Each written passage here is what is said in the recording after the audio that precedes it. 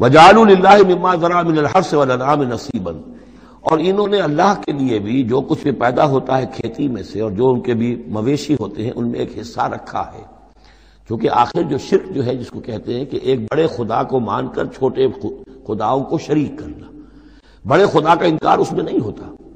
جیسے ہندوؤں میں مہادیو وہ تو ایک ہی ہے، دیوی دیوتا بے شمار ہے، مہادیو تو ایک ہی ہے۔ انگریزی میں بھی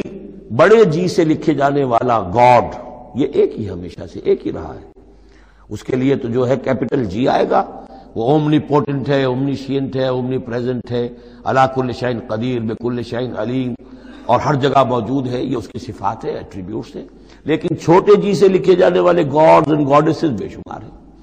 اسی طرح اہل عرب کیا کہتے تھے؟ اللہ تو ایک ہی ہے، اللہ تو دو نہیں ہے، اللہ ایک ہی ہے، کائنات کا خالق بھی وہی ہے۔ چھوٹی چھوٹی دیویاں بھی ہیں، دیوتا بھی ہیں، ان کا بھی کچھ عمل دخل ہے، کچھ اختیار ہے، کچھ سفارش کرتے ہیں، کچھ اللہ تعالیٰ نے اپنے اختیارات میں سے کچھ حصہ ان کو سونپ رکھا ہے، ان کی مٹھی چاپی کی جائے، ان کی کوئی خدمت کی جائے، انہیں خوش کیا جائے، ڈنڈوت کی جائے، تو اس سے یہ کہ دنیا کے کام چلتے ہیں۔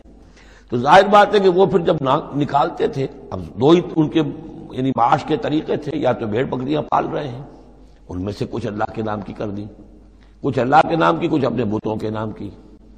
یا کوئی کھیتی ہے اس میں سے جو بھی اب فصل آئی ہے اس میں سے کچھ اللہ کے نام پہ نکال دیا صدقہ کہ یہ اللہ کے نام پر ہم دیں گے اور یہ اپنے بتوں کے نام پر دیں گے۔ لیکن اب ہوتا کیا تھا تماشا وہ آگے دیکھیے۔ وَجَعَلُوا لِلَّهِ مِمَّا ذَرَأَ مِنَ الْحَرْثِ وَالْأَنْعَامِ نَصِيبًا، اتنا انصاف تو وہ کرتے ہیں کہ اللہ کے لیے بھی حصہ رکھتے ہیں اپنی کھیتی کی پیداوار میں سے بھی اور اپنے مویشی میں سے بھی۔ فَقَالُوا هَذَا لِلَّهِ بِزَعْمِهِمْ، وہ کہتے ہیں یہ تو ہم نے نکال دیا اللہ کے نام پر، وَهَذَا لِشُرَكَائِنَا، اور یہ جو ہے یہ ہمارے شریکوں کے لیے، ان کے لیے بھی تو کچھ آخر نذرانے ہونے چاہیے۔ فَمَا كَانَ لِشُرَكَائِهِمْ فَلَا يَصِلُ إِلَى اللَّهِ، اب اگر کہیں کسی وقت کوئی دقت آ گئی، مصیبت آ گئی، تو اللہ کے حصے میں سے تو نکال لیتے تھے، اپنے بتوں کے حصے میں سے نہیں نکالتے تھے۔ بت جو ہیں وہ تو سر پہ کھڑے ہوئے ہیں نا، وہ تو دنیا کے اندر ہے، لہذا ان کی شامت تو فوراً آ جائے گی، اللہ ذرا دور ہے،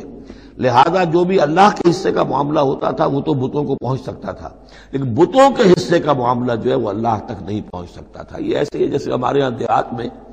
عام بیچارہ جاہل آدمی پٹواری کو سمجھتا ہے سب سے بڑا افسر یہی ہے، وہ ڈی سی کو کیا جانے کس بلا کا نام ہے، کوئی بابو ہے آیا شہر سے، لیکن اس کو معلوم ہے کہ اس پٹواری کے قلم کے اندر جو ہے اتنی طاقت ہے کہ وہ میری زمین کاٹ کے ادھر لکھ دے گا، انتقال چڑھا دے گا، لیکن وہ ڈی سی کی حیثیت وہ نہیں جانتے۔ تو اللہ تعالیٰ جو بڑا خدا ہے، وراء الورا ثم وراء الورا ثم وراء الورا، وہ تو ہے ٹھیک ہے، لیکن یہ کہ یہ ہے جو سر پر مسلط ہے۔ فما کان لشرکائہم، تو جو حصہ ہوتا تھا ان کے شریکوں کے لیے، فلا یصل الی اللہ، تو وہ نہیں پہنچ سکتا تھا اللہ کو۔ وما کان للہ، اور جو ہوتا تھا اللہ کے لیے، فہو یصل الی شرکائہم، وہ ان کے شرکاء تک پہنچ جاتا تھا۔ ساء ما یحکمون، برا ہے جو یہ فیصلہ کرتے ہیں۔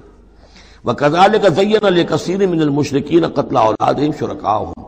اور اسی طریقے سے مزین کر دیا بہت سے مشرکین کے لیے ان کے شرکاء نے ان کی اولاد کو قتل کرنا۔ اب یہ بھی جنوں کے نام پر بھی وہ بچوں کو بھیٹ چڑھانا، یہ ہندوستان میں بھی ہوتا ہے، دیوی کے نام پر بچے کو بھیٹ چڑھا دیا ہے، قربان کر دیا ہے، اپنی اولاد کو بھیٹ چڑھاتے ہیں، لِيُرْدُوهُمْ، تاکہ وہ انہیں برباد کریں، وَلِيَلْبِسُوا عَلَيْهِمْ دِينَهُمْ، اور تاکہ ان کے دین کو ان کے اوپر مشتبہ کر دیں۔ یہ دین کے تحت ہو رہا ہے، یہ قتل اولاد، بچوں کو بھیٹ چڑھایا جا رہا ہے۔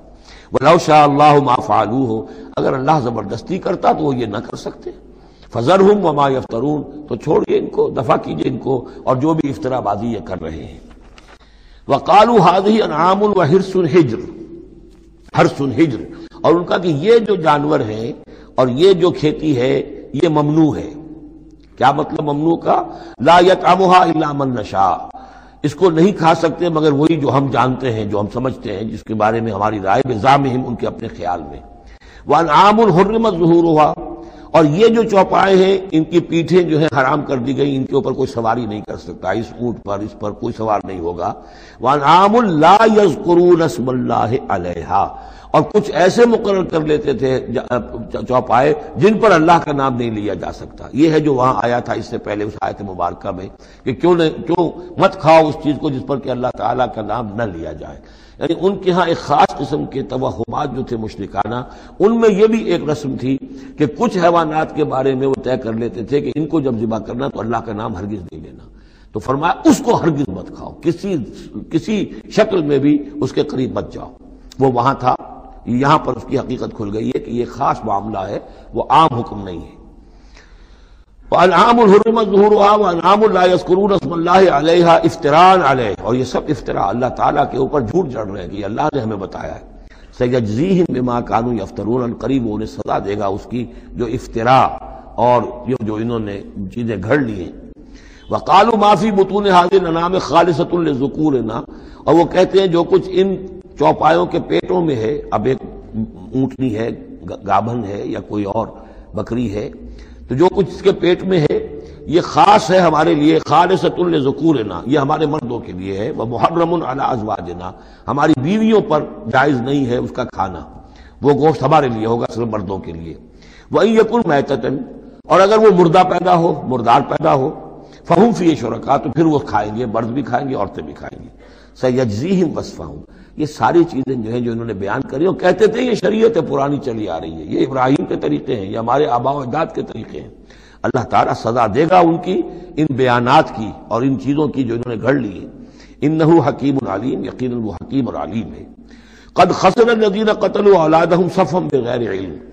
اپنے آپ کو برباد کیا ان لوگوں نے جنہوں نے اپنی اولاد کو قتل کیا بے وقوفی اور حماقت سے، بغیر علم کے۔ وحرموا ما رزقهم اللہ افتراء علی اللہ، اور انہوں نے حرام کر لی اپنے اوپر وہ شے جو اللہ نے انہیں دی تھی، اور افطرا کرتے ہوئے اللہ پر، یعنی اللہ کے نام پر ہو رہا ہے، یہ قربانیاں دی جا رہی ہیں، بتوں کی بھیٹ چڑھائی جا رہی ہے، وہ سارا دین جو ہے گڑبڑ تھا، اس میں اللہ بھی ہے، آلہہ بھی ہے، سب کے ساتھ جو ہے مشترکہ معاملہ ہو رہا ہے۔ قد ضلوا وما كانوا مهتدين، وہ گمراہ ہو چکے، بھٹک چکے، اور وہ ہدایت پر آنے والے نہیں ہیں۔